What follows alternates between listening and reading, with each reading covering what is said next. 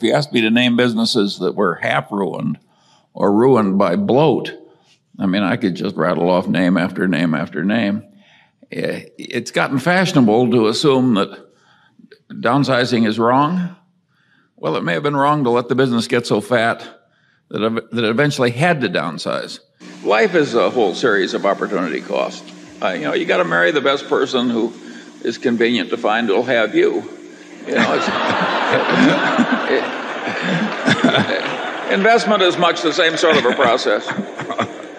All you succeed in doing in your life is to get early rich from passive holding of little bits of paper. And you get better at only that for all your life. It's a failed life. Life is more than being shrewd at passive wealth accumulation.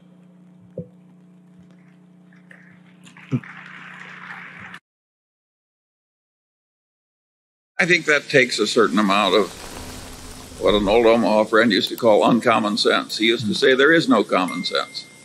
When people say common sense, they mean uncommon sense. If you make yourself a very reliable person and stay reliable all your life, faithfully doing whatever you engage to do, it will be very hard for you to fail at anything you want.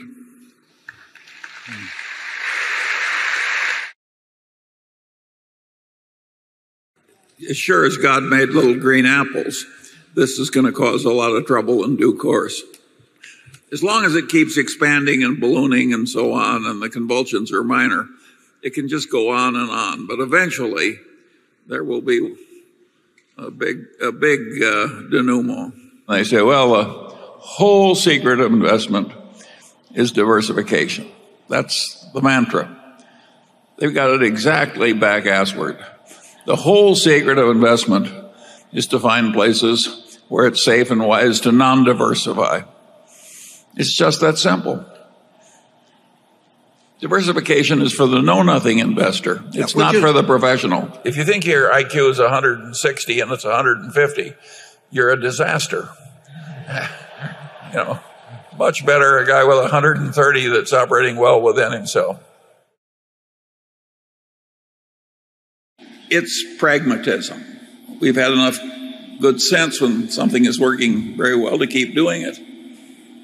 So I'd say we're demonstrating what might be called the fundamental algorithm of life. Repeat what works. Well, the main problem was that as things got crazier and crazier, the government could have intervened by pulling away the punch bowl before everybody was totally drunk. And instead, the government increased the proof. And this was not a good idea. But it's hard to get governments in a democracy to be pulling away the punch bowl from voters who want to get drunk. Some of the stuff, you'll find an activist who is not what you'd want to marry into the family, going after a company you would never buy into. And when that happens, it reminds me of Oscar Wilde's definition of fox hunting. He said, the pursuit of the uneatable by the unspeakable. Reputation you get over a long period of time. Very few people are like Charles Lindbergh, where you just suddenly have a great reputation. Most of us have to acquire one very slowly, and that was true in Berkshire's case. And in any individual, you just have to get the best reputation you can in the years you're allotted and the time available. And it may work out well, it may work out poorly, but it's a wise investment. I see all the time opportunities come to people where it's the credibility they've gotten in the past that causes them to have the new opportunity. So I think hardly anything is more important than behaving well as you go through.